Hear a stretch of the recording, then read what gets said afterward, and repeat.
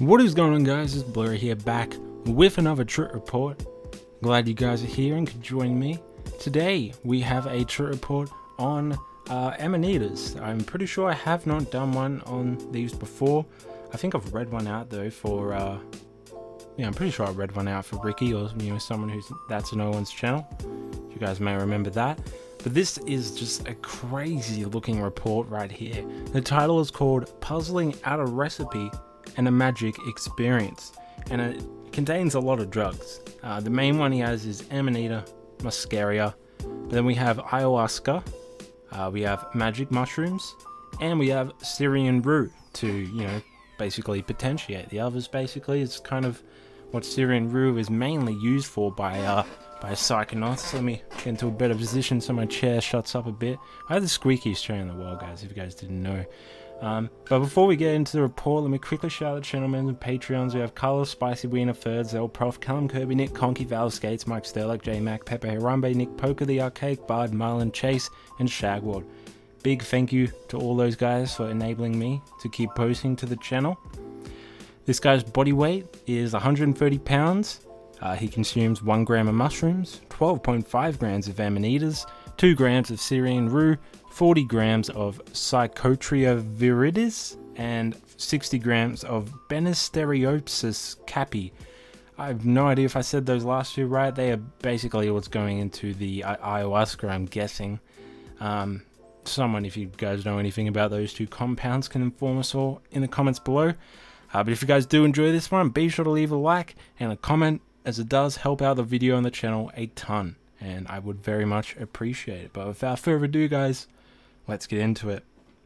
This is my account as a first-time ayahuasca brewer and user trying to puzzle out a workable recipe using conflicting information gathered from the internet. I post this in the hope that it may help others in their experimentation. It's quite long and detailed because I was exploring many questions about optimal preparation and consumption. I focus on these aspects. First, let me say about myself that I am a PhD student in cognitive psychology, interested in consciousness and the workings of the mind. I've taken a graduate psychopharmacology class and done lots of reading on the subject. I've been a lifelong empiricist and atheist until I was introduced to psychedelics by my boyfriend about 4 months ago, which has spurred a sort of spiritual awakening and exploration. Starting out with small doses of psilocybin mushrooms, which he grew himself, I have worked my way up from mild trips to a full-blown 6-gram experience. I have also used weed a bit, salvia a few times. It was interesting, but too short-lasting for me, and also Amanita Muscaria. My typical drug of choice is alcohol, both beer and red wine, rarely liquor, and I drink several times a week. I've also tried nootropics and antidepressants. My boyfriend is a very experienced psychedelic user of at least 20 years duration, but has never tried ayahuasca and had always wanted to. We wanted to use the brew for meaningful spiritual exploration, not simply as a new or more intense high. He also is a near daily user of cannabis and used some throughout the experience detailed below. I did not. So we decided to welcome in the year 2012 by brewing some. I tried to find an appropriate recipe online by browsing the internet. This was the first problem, as there is extreme variation in recipes, measures, and methods. We wanted to start out with an authentic traditional recipe, just Banisteriopsis capi and Psychotria viridis, with no other additives. However, I found recipes that called for 1:1, 2:1, and 3:1 ratios of capi to chacruna. Even more confusing, some recipes called for a certain number of chacruna leaves, not a given weight. Leaf size was not specified either, and while some recipes specified fresh chacruna, few mentioned dried. More often, recipes just gave me a weight, not mentioning fresh or dried at all. I was left wondering which to use, and if there was any difference in potency between the two, suspecting that there must be. As mushroom users know, there's a big difference between the weight of fresh and dried that you should use. Likewise, when cooking, you must use much more fresh herb than dried. Take basil and red and white, etc. To further confuse the issue, at least 3 different types of kapi were available, in several different forms as well: shredded, powdered, or whole young vine. Allusions were made to different characteristics of different strains and colors, such as white is hardest to work with, but nothing specific. Most recipes just said kapi. How do I decide? In the spirit of experimentation, I ordered 4 ounces each of white shredded bark, yellow powdered, and young red vine said to be from a strain from Terence McKenna's plantation. I also ordered 150 grams of dried chacruna leaves. The leaves arrived broken into many pieces. There was no way to tell how many leaves there had been originally. Good thing I decided to go by weight. The leaves were a dark blackish green in color and slightly dusty smelling. The shredded kapi looked and smelled like rough mulch. My goal was to use a 1-to-1 ratio of about 200 grams of kapi to 200 grams of chacruna, and these were the best approximations I could get based on how the items were packaged and sold. Following is the digest of a lot of conflicting recipes and accounts that I read, at least 50 from both websites and academic journals. I found several recurring themes. 1.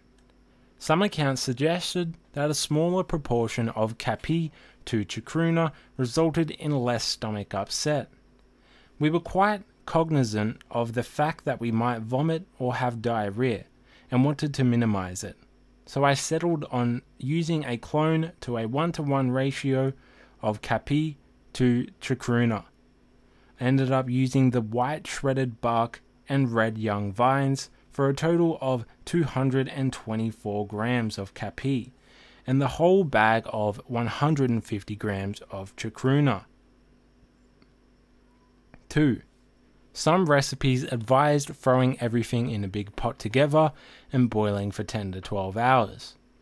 Others said to prepare each plant separately and to do multiple washes and extractions, then to either combine them at the end or to drink separately. The timing varied from boiling each wash from 5 minutes to 2 to 3 hours. It seemed from reading many accounts that the most stomach upset/vomiting occurred from the throw everything together and boil vigorously for 10 to 12 hour recipes, while the do several washes, simmer, and strain recipes led to less vomiting and nausea. 3. Some recipes said to add a teaspoon or so of lemon juice, lime juice, or vinegar to each wash, though they didn't say why. Later reading suggested that acidifying the water sped up the extraction process, thus requiring a shorter amount of time simmering. Perhaps that was why some recipes said to boil for as little as 5 minutes per wash. A few recipes called for using grapefruit, orange, or pineapple juice to make the resulting liquid sweeter. However, in their results, the brewers who used these methods often complained the ayahuasca didn't work, so I steered away from using these juices, which aren't as acidic as lemon or lime or vinegar. A few accounts said to use anywhere from 250 to 1,000 milligrams of citric acid, presumably dumped out of a capsule or a dissolved dietary supplement. One recipe used muriatic acid, which I assumed meant muriatic acid, which is liquid hydrochloric acid, a corrosive acid used in swimming pools and for cleaning masonry, and doesn't seem at all a good idea for something that you're going to drink. That recipe produced vomiting according to its author. 4. Some recipes said to boil, others said to never boil, only to simmer. I mostly simmered, even though that meant it took longer to reduce the liquid.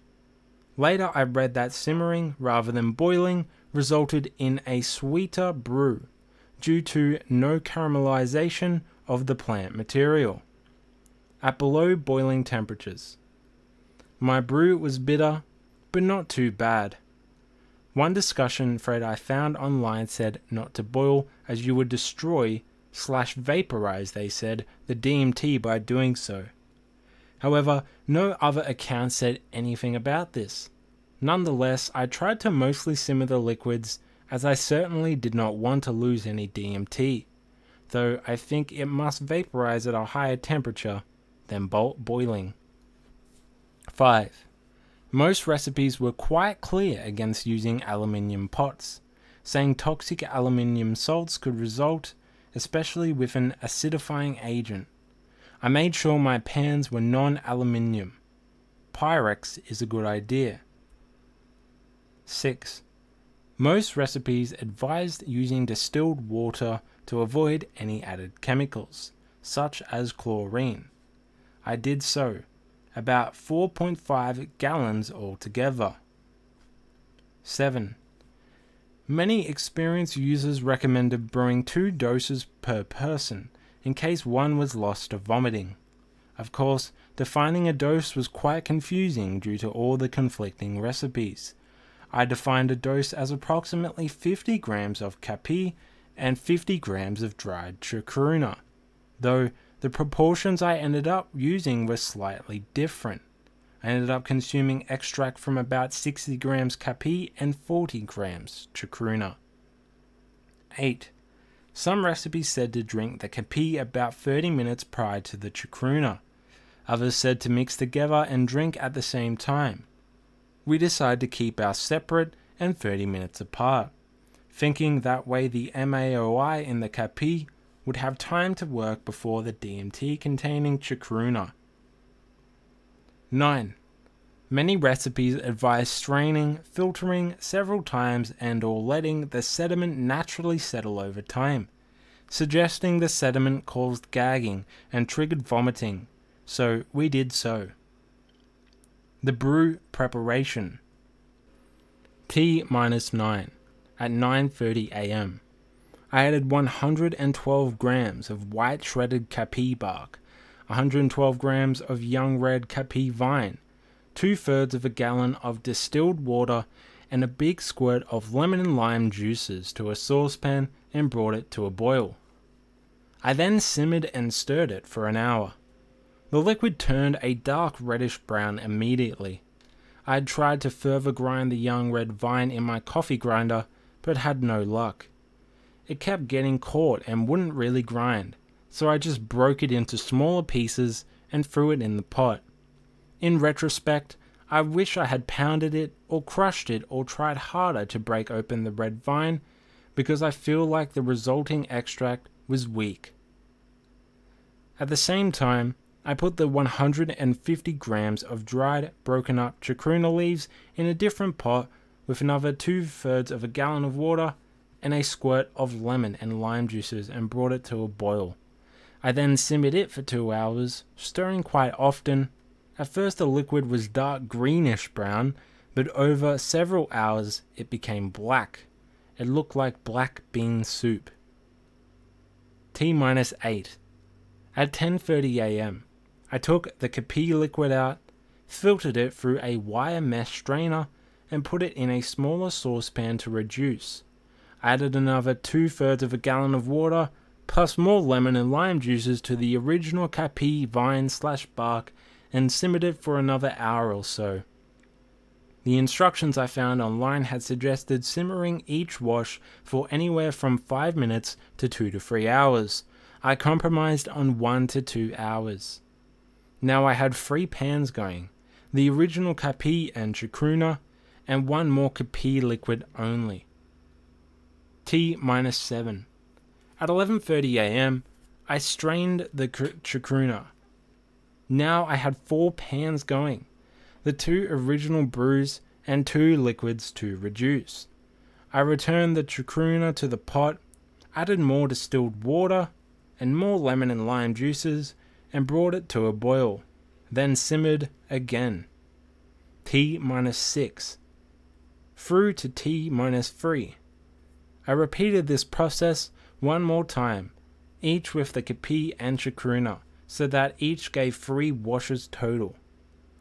By 3:30, I had only the 2 pots with liquid reducing on the stove and was done with the vine and leaves, which I composted. At various times, I strained each liquid, first using a small mesh wire strainer, like one of those permanent coffee filters, then later trying to use a paper coffee filter. The sediment clogged the paper coffee filter, and I gave up on that method. T-2. I kept filtering, simmering, and reducing the liquids until I had slightly less than 2 cups of each. This took until about 4:30 PM. At this point, I poured each out into a large glass container so that further sediment could settle to the bottom. Some side notes, on the cooking process, that is. For at least the first few hours, my kitchen smelled strongly of dirt and mulch. At first, it was a very acrid, pungent smell, and it spread throughout the house. However, the smell mellowed very much over time, and after a few hours was non-objectionable. Also, quite a lot of steam was produced throughout this entire process. I had the kitchen exhaust fan going for hours and a window cracked open even though it was snowing outside. Windows throughout the house fogged over. We felt as though we were actually in a steamy rainforest. Personal preparation and consumption. Knowing that the Kapi is a MAOI, we abstained from tryptamine-rich foods all day, but didn't entirely fast. I had coffee with non-fat milk at about 8 AM, but no food. But my boyfriend had black coffee and a piece of dry toast with strawberry jelly at noon, as well as a clementine in the late afternoon. I had 2 to 3 cups of peppermint tea. I hoped the peppermint might help reduce nausea. T0. At 6:15 PM, we were ready. We had slightly less than 2 cups total of each liquid, which I had calculated to be 4 doses. I scooped out about a half a C of Kapi for each of us, trying to leave most of the sediment in the bottom. At this point, the liquid was no longer a dark reddish brown, but a light yellowish brown. After offering a prayer, we sipped our drinks over about 15 to 20 minutes. We had read that sipping it slowly over time helped reduce nausea. It was bitter, but not as bad as I'd been expecting. T0.5. After about half an hour, I scooped out about half a C of the chacruna liquid for each of us. This was dark black, like black bean soup, and had a lot of sediment. Both of us felt fine before drinking the chacruna. No nausea at all. Once again, we sipped slowly over about 15 to 20 minutes. It was very bitter and chalky, much worse tasting and grittier than the Kapi, but not awful. As my boyfriend neared the end of his, he noted that it contained a lot of sediment. As soon as he said that, he said he was going to lose it and ran to the bathroom. He spent about the next 10 minutes vomiting up everything. I continued to sip mine slowly, avoiding the sediment. At one point when I neared the sediment, I nearly gagged, but was able to stop it. Also, he had consumed a clementine right before the Kapi, while I hadn't eaten anything but the free saltines around noon and the peppermint tea. Wikipedia, citing Ott, says that traditionally caffeine and citrus are avoided prior to ayahuasca consumption, though recent researchers are casting doubt on whether these dietary restrictions are necessary. T plus 1. I feel fine. No nausea. My boyfriend feels better after purging, but doesn't want to try any more ayahuasca. We sit back to wait, watching some videos. I'd read that onset of effects could take anywhere from 20 minutes to 2 hours, and more toward the longer end if you sipped it slowly rather than chugging it all at once, so I'm trying to be patient. T plus 150. I examine myself for signs of effects. I feel slightly warm and flushed, a feeling I associate with serotonin. Maybe a bit of tightness around my eyes like I get with mushroom onset, but no closed eye visuals or other effects. We close our eyes and perhaps imagine that we are seeing the slightest flashes of color. I am impatient. My boyfriend smokes a bowl. T plus 2. Still nothing. I conclude that the brew didn't work. I pull out a bag of Syrian rue and chew up about 1 gram's worth of seeds, thinking maybe I didn't make the kapi strong enough or drink enough for the MAOI to work. I pour myself an additional quarter C each of both kapi and chacruna and start sipping. I also eat about 10 saltines, figuring it's a lost cause. I'm feeling good, chatty, energized, bubbly, which I attribute to the MAOI effects of the kapi, but I feel nothing else.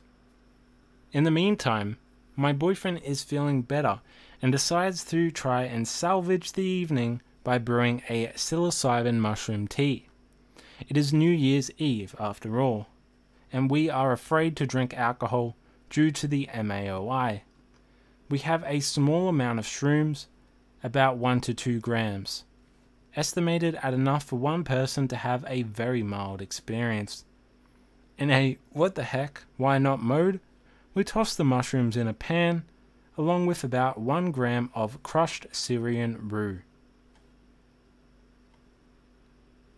Also an MAOI, we hope it might potentiate and stretch the mushrooms. We also added 25 grams of Amanita Muscaria. We have been meaning to try it. He's never had any, but I have actually tested myself on 5 grams brewed into a tea a few weeks ago. I found them to have a very mild effect, similar to drinking a glass of wine, and no nausea. These are a mixture of grade A large free Latvian caps and grade A plus small 1 Washington caps ordered from the internet. We also add a slice of fresh ginger and herbal peppermint based tea, and also it contains milk, recommended by several online accounts to go with the Amanita. T plus 2.25. We drink our tea over about 15 to 20 minutes, wary of nausea from the Amanitas, but we experienced none. We are listening to Icaros of the Shipibo people, culled from the internet to get us in the proper spiritual frame of mind. T plus 250 or so. Onset is rapid. Something has finally worked in a major way. I don't know if it was the extra MAOI from the additional kapi or Syrian rue, or the shrooms, or simply time. At this point I lose all sense of time. The rest of the night is sheer magic for me, though not quite as strong for my boyfriend since he lost most or all of his ayahuasca, and I had an additional gram of Syrian rue. Let me just say the experience was everything I had read about and hoped for. Totally cosmic, spiritual, out of body. I'm full of love and gratitude and feel a sense of timelessness and eternity and oneness with the universe. I feel my boyfriend and I are dreaming its creation. I feel whole and complete and perfect. I feel accepting of every part of myself, even the parts I dislike and try to hide. I feel healed. I have wonderful open eye visuals and closed eye. I want this moment to last forever. I feel suspended in time. Spirits walk with us and we commune with them. My boyfriend sees the Mayan calendar unraveled in his mind and speaks with ancient shamans. In contrast to my previous experience with mushrooms, which were more autobiographical in tone, this one is strictly about myself and my relation to the cosmos. My experience lasts roughly from 10 p.m. till 4:30 a.m. when I start to come out of the bliss phase, but I'm still seeing splashes of color with my eyes open. My boyfriend's experience, while not nearly as intense, ended about 1.5 hours previously. Throughout this roughly 6 hours, he also smoked a bit, estimating that in total he consumed 2 bowls of what he called high-grade weed. T+10. Aftermath. We feel a little twitchy, and my muscles feel as if I worked out my upper body with weights and did a bit of light running or biking. My whole body feels stiff when I stand up to go to the bathroom, and walking feels strange. Mentally, I feel centered, energized, blissful, just really, really good. We have a bit of trouble falling asleep. We have some great sex. Body sensations are definitely heightened, and stay awake for another hour or so. We finally fall asleep by about 6 a.m. and sleep to about 10 a.m. We awake ravenous and have the best food we have ever tasted in our lives. He feels tired and heavy and unmotivated all day, which he partially attributes to the weed, but I continue to feel great, with only a bit of a headache and jaw clench. T+40. The next morning, I start to feel a bit shaky, sweaty, and lightheaded, a feeling I get when tapering off antidepressants too quickly. I pop a 100mg 5-HTP capsule and quickly feel better, except the headache/jaw clench returns, but it's not too bad. Overall, I still feel great and energized. Both of us rated this as one of the most spiritual experiences we have ever had. I don't know what single element or combination of elements finally worked, but it was simply magic. We're looking forward to trying a slightly different version, made with Syrian rue and mimosa, and we'll definitely try the mushroom/Syrian rue combo on its own again, as well as amanitas on their own, or maybe with Syrian rue. But a word of warning, make sure you know what you're dealing with, especially as regards to the MAOI. Look it up online and make sure you eat correctly. Be prepared for vomiting or diarrhea. I was lucky, I had no nausea at all, but I tend to have a strong stomach. I believe the low proportion of kapi to chacruna, the slow sipping, and the filtering out of the majority of sediment all help to reduce the nausea and vomiting experience. Admittedly, in scientific terms, this was not a clean experiment. There was too many variables. However, I think the differences between our two experiences, the fact that mine lasted nearly 2 hours longer and was so blissful, was due to the additional MAOI and DMT I consumed. Since my boyfriend vomited so early, we assume he lost all of his DMT and most of the MAOI from the kapi. And as an experienced mushroom user, he said he got much more of an effect out of the paltry 0.5 to 1 grams of mushrooms he consumed than he would have expected, which we attribute to the MAOI in this Syrian rue. Well, there we have it, guys. There is a ton of, I don't even know what's under it, some scientific, what do you call it, references or whatever, where you link to some stuff, I don't know. But that was a mind-boggling report. Sounds like just an awesome fucking time. I've been really into psychedelics myself lately. I've been doing acid a fair bit. Nothing really story-worthy, I will say. The last story-worthy one was when I did 800 micrograms, but I do plan to get a bunch of mushrooms soon. Hopefully that goes through and I can get those mushrooms, because I might make a live video of myself tripping in the forest, just consuming like 5 grams of mushrooms. 5 grams of the cubes. Maybe if they're like subs, I'll do like 3.5 to 4 grams or something like that. But that was a dope report. A really cool mix of substances there, but definitely is a shame that a dude threw up. That would be shit. This was like almost like a dream thing for me to try. Like just a combination like this. It just seems like, because I love combinations like this when you have a bunch of different times of psychedelics. The only time it's ever really happened to me is through the Jedi flip, and it's just it's like a journey. You feel like it's a lot more of a journey than just taking, eating some shrooms quickly, or, taking a tab quickly. It's just like a one and done thing. It's cool when I don't know, something cool about when you're already tripping balls and you got to do the next thing. They weren't obviously doing that, but I don't know. It just sounds like a journey of a friggin' night. It sounds bloody awesome to me. Really, really awesome. Definitely, I think I'm going to get that Syrian roux. Some dude on my Instagram, what's his name again?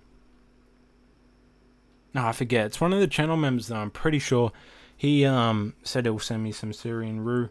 So I might get some off him. If not, I want to order online and I'll consume that with my mushrooms I'm going to get soon. But anyway, guys, I really hope you guys did enjoy this experience here. I mean, this video, sorry, and the experience as well. The experience of watching the video. I hope you guys enjoyed the experience of that. And leave a like if you guys did. Be sure to leave a comment down below. Let me know what sediment is in the comments below, because I got no idea what that means. And also let me know what half a C means, because I don't know what that means. Is that like some cooking woman language or something? I don't know what that means. Like half a cap, half a cup, half a something. I'm guessing it means half a cup. I don't know. I don't do cooking, guys. But yeah, leave a like and comment, because that means a ton to me. And I'll see you guys very, very soon in another video. Peace out.